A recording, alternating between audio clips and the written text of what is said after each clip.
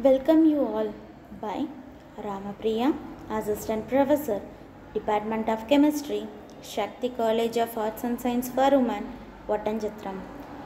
Today we are going to see topic on silicates. These silicates are mainly from the earth. We called as silica. It is nothing but a sand. Now we are going to see about the introduction of silicate.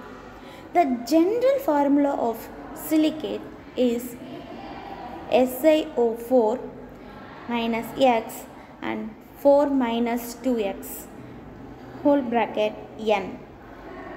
It is occur in the earth crust in abundantly on the form of silicate mixture and aluminosilicate clays.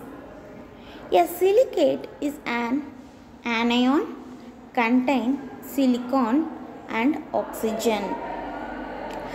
These are formed in the, we can make it in chips. The Intel chips we are using silicate, and cell phones we are using silicates, chips. We can with this silicon we are using the chips. Sesame cards that are made up of silicon. The next one, the silicate anion are large polymeric molecule. These silicates are forming a long chains, that is Si bond O. Large chains, it may form in rings and double chains, triple chains, sheets and etc.